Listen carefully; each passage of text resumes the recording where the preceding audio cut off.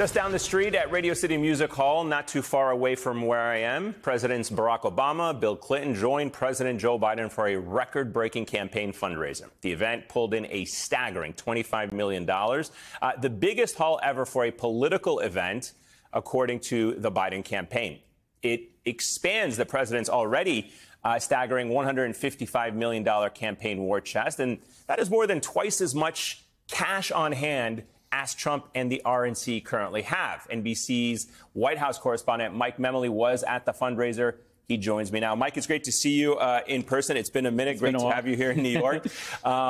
So what stood out to you the most? This was quite a historic event in so many different areas. It was kind of groundbreaking in its format for a political event. You were there. What did you take away from it? I mean, only 45 men have served as president of the United States, right? Right. And we got to see 3 of them in a conversation tonight. Now, Stephen Colbert was there, too. He tried to make it light. He started off by saying, this is a historic moment. We have 3 presidents coming to New York, and not one of them is going to court.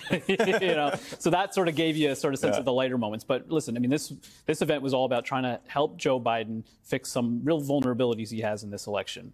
The biggest one, and probably the standout moment tonight, obviously, was Gaza. You just look out across the street, see how many protesters there were outside, and there were some inside. And they tried to disrupt the event at multiple points. And it was Barack Obama. I mean, the Obama-Biden relationship is so interesting. I spent a long time covering it. Biden defended President Obama a lot, and that was what endeared him to President Obama and a lot of his supporters. It helped him become president. Tonight, it was Obama coming to Biden's defense. As they were continuing to disrupt this event, Obama at one point scolded the protesters. And he said, it's not enough if you want to talk, you also have to listen.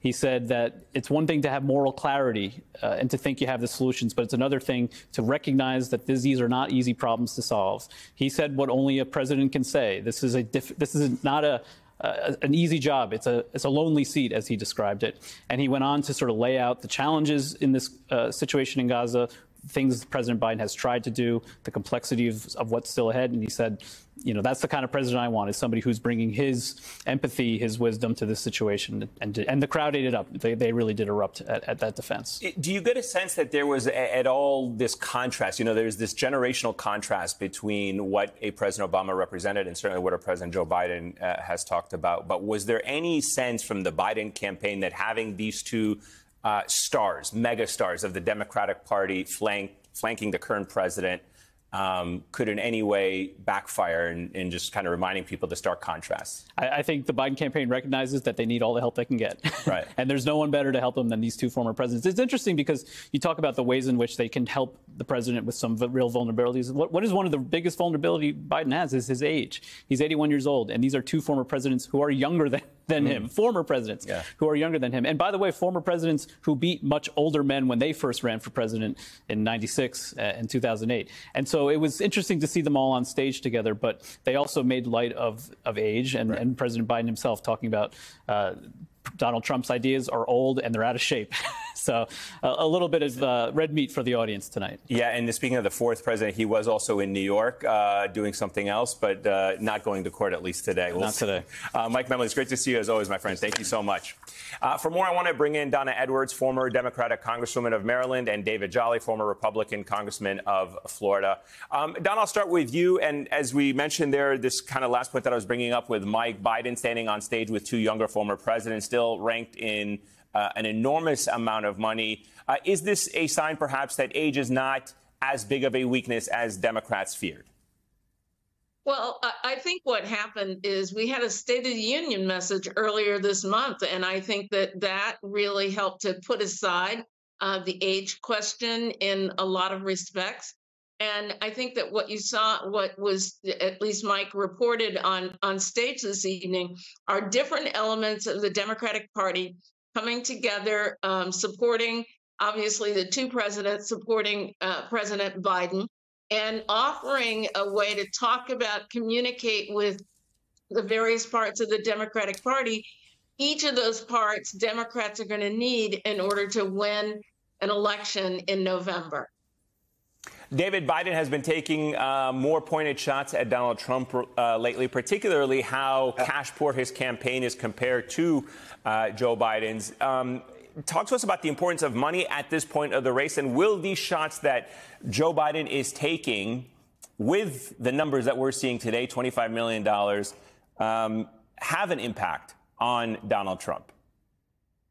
Yeah, look, I think they will. And I think it's a broader indication of a campaign that's starting to fire on all cylinders, both in raising money, in organization, and targeting voters, but also in fine tuning a message. Look, they don't have to play offense against Donald Trump. Donald Trump kind of projects his own image of criminality and culpability in front of the American people all by himself. So Joe Biden could just be focused on his domestic successes, his leadership on the world stage, but they're also including these dings on Donald Trump. And it is because despite whatever somebody might have or unfavorable position on either candidate, when they look at the contrast, it is very good for Joe Biden. And the Biden camp knows that. So where does the money really make a difference, Eamon? It makes a difference in those 7 states that will likely decide the Electoral College count. And I would even say you have to bake into Donald Trump's cash on hand the fact that it might not even be spent fully on campaigns. It might be spent on legal expenses. I mean, the gap might be a lot larger than it actually looks like on paper now. Joe Biden's campaign is in a great spot to be 6 months out.